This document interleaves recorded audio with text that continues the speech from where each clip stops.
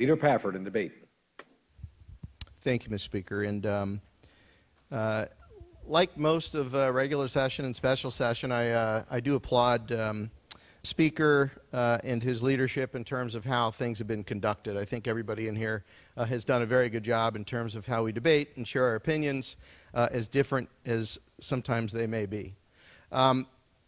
Today's budget, we have a $78.7 billion budget in front of us. And the irony is there's $650 million more dollars in this budget that happen to be federal dollars. So if you're listening and you are voting on principle, those federal dollars are helping this budget probably be one of the largest taxpayer-funded budgets in the state's history. You want to talk about principle? Think about that. It's not smaller government, but apparently this thing's going to pass today. And the irony is really stunning. The budget doesn't reflect Floridians' priorities as much as it reflects short-sighted and narrow-minded thinking and planning in terms of where this state is going to go. We had some opportunities this year.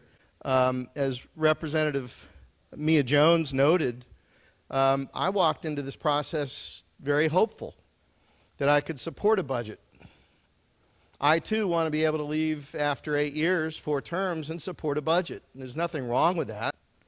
Certainly things could have been done, I think, that would have allowed me to do that. I committed to it in some of my previous debates. I wanted to do that because I think that would have been good for the state. Instead, there is no health care expansion. You expect me to lead off with that, I'll lead off with that. It's okay, we can talk about that. There is no long-term solution.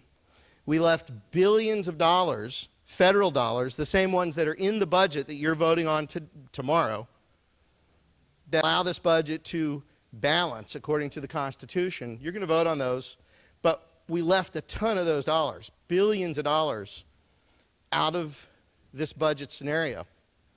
We limited our ability to do things like purchase more land. Could have happened. The Senate's position on bonding, I think, was ridiculous, but we accepted that. The hospitals are going to take a hit. Lip is really wounded. Lip, in fact, is terminal, if you want to talk health care. That's an issue we're going to have to deal with. We didn't do it this year when we rightly could have done so. Lots of wait lists. We covered that. Seniors, elder, frail seniors in this state. People who need a meal delivered to their front door, perhaps an apartment cleaned, maybe their hair done, maybe help brushing their teeth, maybe being reminded if they have Alzheimer's or dementia to take their medicine. There's 40,000, maybe 50,000 of those people, and we've elected to knock off maybe 400 or 500. Really? We do this every single year, and I've said it every single year, and yet the House continues to do what the House would like to do. And that's pretty rough, but it doesn't stop there. ADP, 20,000 people on those wait lists. So what we did, this is ingenious.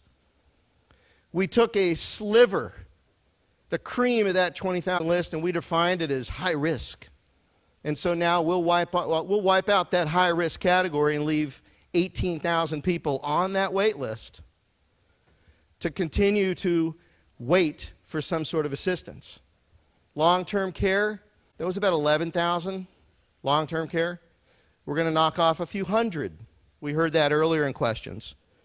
So far I'm not really pleased with what we did, by the way. You heard earlier that we're not in the recession, the Great Recession. We're rebounding. The economy's making Florida better. Well, what does this budget reflect? Shouldn't we use that opportunity to help the quality of life of Floridians? Shouldn't we plan more effectively? We didn't. Public education. Well, let's go back to the Department of Corrections. Reeling from people dying in our system. Reeling. And continuing to backpedal. Yet there's no fix. There's no fix to that. Oversight's questionable, and it continues to be a problem. I do believe we'll deal with that. but not enough done in this budget. Public education. First of all, we continue to say it's historic funding. I would not agree with that because we don't add inflation when you're talking about this. Okay, $7,079.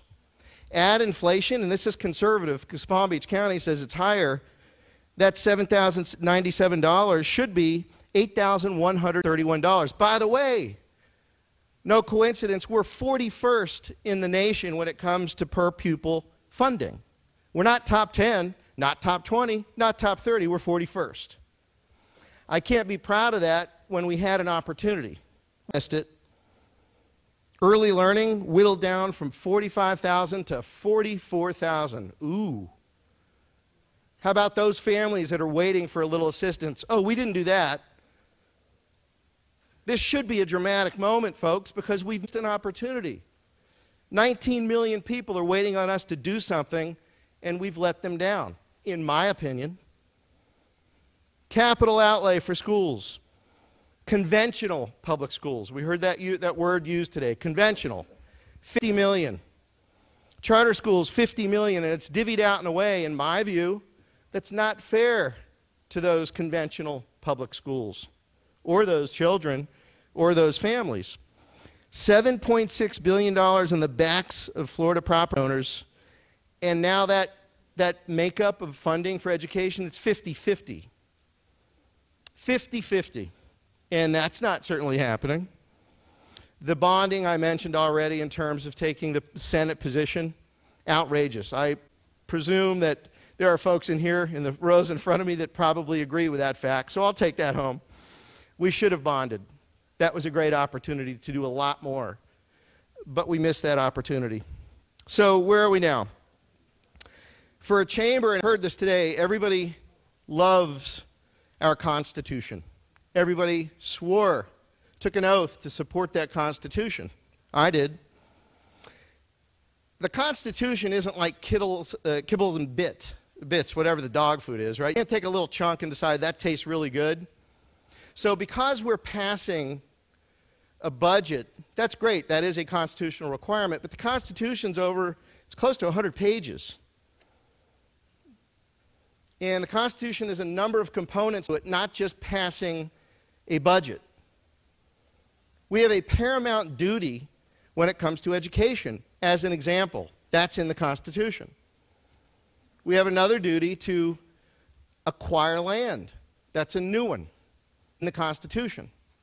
So you can't cherry pick things that are in the Constitution and feel that you've accomplished something. The Constitution is an entire document, and we've got to do a better job understanding what makes that Constitution tick, what makes us better as a legislative body so we can support Floridians. And then, of course, we've heard today that, oops, well, we left 57 days without completing the 60. Oops. Maybe that was worth it. Maybe that was worth violating the Constitution. I don't think that was worth violating the Constitution. That was an example of walking away when we had a chance to use a few more days to get something done. The end result really is a budget that does nothing different than what we've seen over the last number of years. There's nothing courageous, there's nothing bold in this budget. Absolutely great things in this budget, but we heard about major items like vocational rehabilitation. I trust Chair Friesen that there was a discussion that occurred, but I didn't hear a plan today that is going to tell me what's going to happen with all those folks with those unique abilities who now don't have a $10 million amount to help support their transition.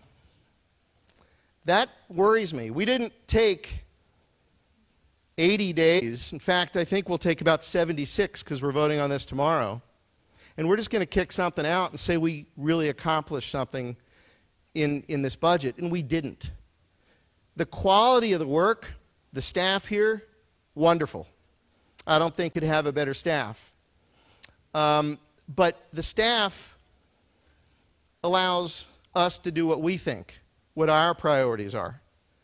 they put our ideas into a document, and we ask them to put that in the document, and then we implement what those ideas are. And so in 90 days, we kickstart another session, go into committee weeks. We've got a lot of work that didn't get done in this budget. And I'm hopeful, as is Representative Jones, that we can support a budget next year if, in fact, it's got a lot of these elements that are key to quality of life and dignity for people in this state. I've said before, I wish we had windows in this chamber because it would be nice to look outside and actually be reminded of the people that we represent. You know, I take votes not for District 86 in Palm Beach County. I never have. I've been primaried because I vote the way I think I need to vote. And that's okay. I don't mind that because it's worth risking a loss in office to do the right thing and vote for all of Florida versus me. This isn't about me. This is about me operating in a 119-member chamber and working with you. That's what I came here to do, and until today, that's what I was hopeful would have occurred, but it hasn't. So let's do a better job, folks. I appreciate it. It's always good to share some comments, even though I know this budget is going to pass. Mr. Speaker, thank you for the opportunity. With that, I hope everybody votes against this budget tomorrow. Thank you, Mr. Speaker.